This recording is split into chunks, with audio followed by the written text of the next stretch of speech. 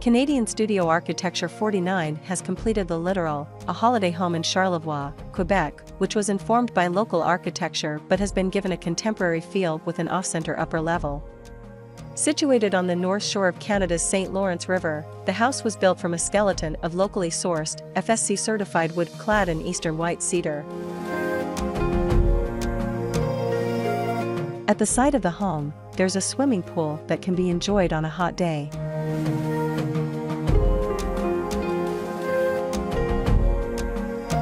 A path alongside the house leads from the front down to the rear of the home.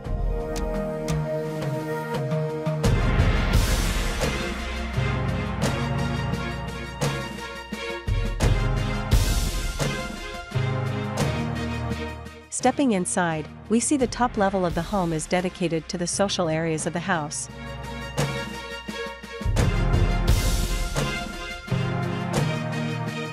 The open-plan living room, dining area, and kitchen all share the same space, which is connected via the use of a vaulted wood ceiling and concrete floors.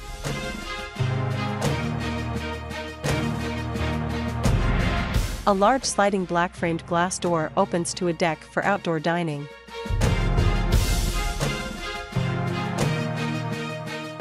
A simple wood stairs connect to the lower level of the home that's dedicated to the sleeping areas and bathrooms.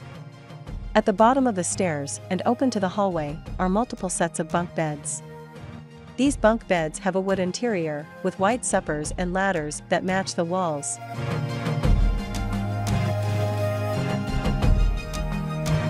There's also a separate bedroom with a matte black accent wall and matching black curtains. An ensuite bathroom is decorated with large format black tiles in the shower and a wood vanity that matches the wood in the bedroom. In a powder room, hexagonal black and white tiles cover the walls.